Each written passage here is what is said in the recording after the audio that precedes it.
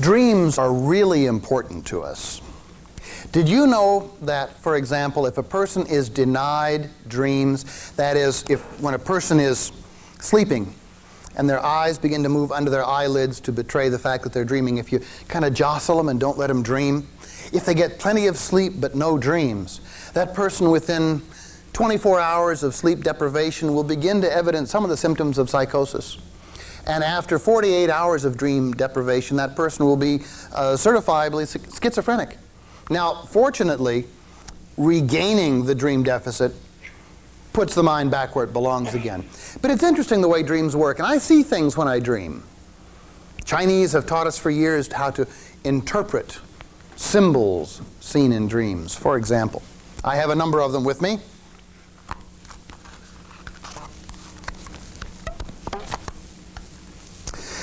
And we have things like a light bulb. That would mean a bright idea. Or a fish. Or a smiley face. Or a sword. All of these, if you look in the dream books, have their interpretations. There's a young lady sitting over here on the end. Hello. We've not met before, you and I? No. You seem rather pleased at that. All right.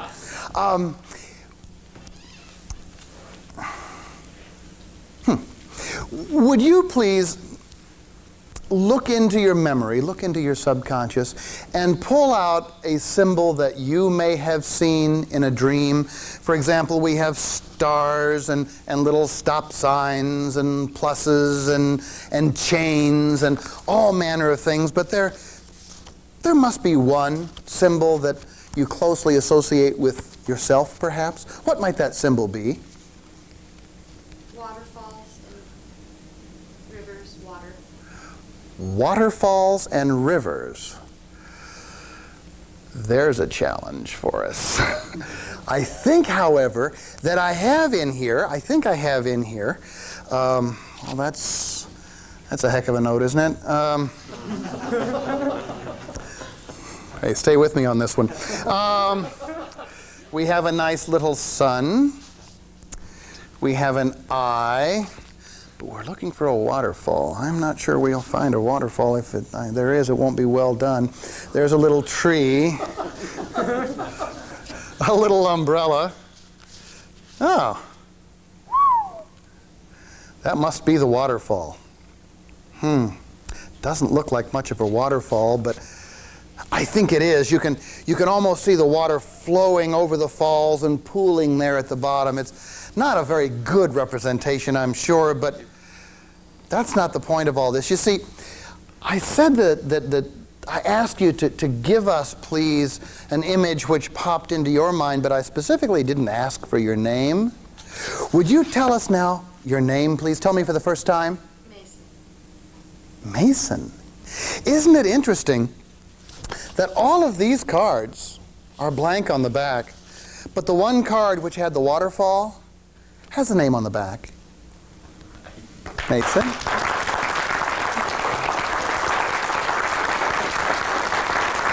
All right, thank you.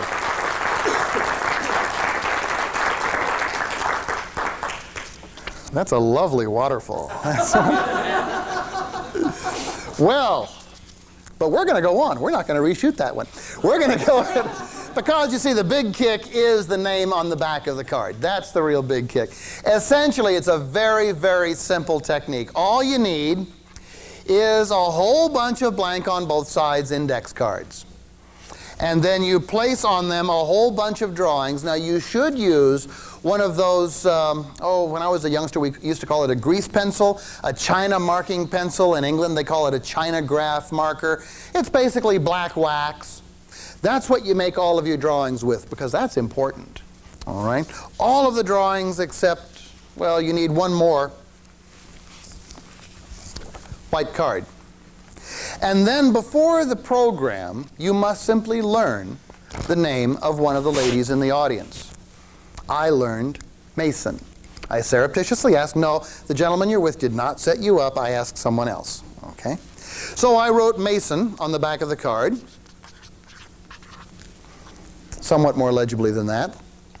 And then that one card was turned over and placed down about third in this pack of drawings. There's one more item that was used in addition to the rubber band, and that would be one of these. It's called a thumb writer, a nail writer, a Swami gimmick, okay? It's basically a little device that clips onto your thumb, and it holds that listo lead, that crayon lead, right in the tip of it, and you can actually write or draw with your thumb. You have all the time in the world, because after you, it starts off underneath the rubber band holding the packet of cards together. So when you pick up the packet of cards, you're slipping your thumb into the gimmick and taking off the rubber band all at the same time, so any fumbling appears to be rather natural. Okay? I'll tell you in a second how to make one of these. I did last year, I'll tell you again. Okay? So after you've shown the first three and several of the other cards in the pack, you simply cut the card with Mason written on it to the top and ask her, what image do you see in your mind? Normally you get something like a tennis racket, a star, a flower, but no. We got a waterfall, but that's all right, because the kicker is what really makes it. You have all the time in the world to do your drawing as you're ostensibly looking for that waterfall card in the pack. For example, what symbol might you have named, young lady? Be kind. How about a cloud? A cloud. That's easy. I can do cloud. So here's how you do it. As you're thumbing through, you just give it one of these, and then you, oh, well, look, here's a smiley face. Now, you were looking for a cloud, weren't you? All right. We'll do this. So there's a little house. And so as you're going through, you can just draw that little cloud little bit by little bit. If you want to, you can even draw some lightning coming out of the bottom of it. It's not all that difficult whatsoever. You have plenty of time as you're going through, ostensibly looking for it, to draw what you want on the card. The other thing you must do is, after you've gone a while, when your drawing is complete, simply slide it over on top of the pack as if you had just found it in the center. Show the card, cut it to the top, remind them that all the others are blank on the back, and yet somehow in the dream, you saw Mason. And that's all there is to it. What do you think? Yeah. Going to tell you how to make one of these. Now, by the way, these band writers, and this is technically a band writer, these band writers, for those of you watching on videotape, will be available from SYZYGY. You can also tune in to our webpage, www.lee-earl.com. But here's how you do it. Get yourself a thumb tip, a plastic thumb tip. Jam it on your thumb as tightly as it will go, and put a little dot on the thumb tip where you want the pencil lead to be, or the crayon lead to be. Then get a real sharp knife, pull your thumb out, and slice that thumb tip like a salami, about 1/8 of an inch on either side of that mark. And what you'll get then is a little ring of thumb tip like this. Then you melt a hole through the thumb tip with a piece of coat hanger. Okay? The reason you melt the hole, you don't drill it, you don't punch it. The reason you melt it is, as you melt it, the vinyl will melt, liquefy, flow to one side, and then re-harden. And it forms a little bit of like a tunnel, rather than just a hole. Then, take your wax listo lead, put it in place, give it a little press to make it kind of spread out and grasp the sides of that little tunnel. Put a little piece of tape on the inside to keep it from pushing all the way through and to keep your finger from being soiled.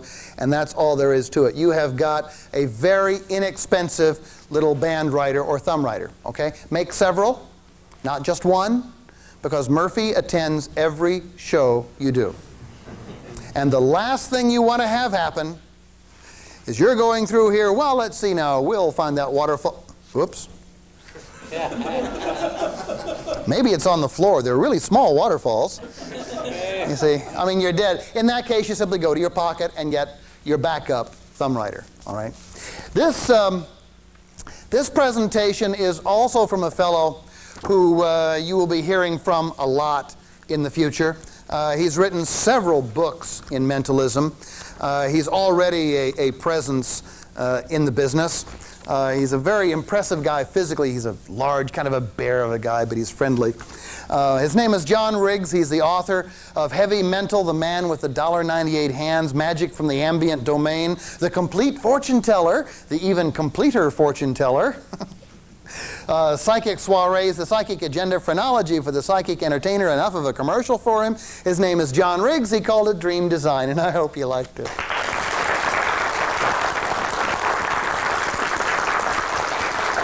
Okay.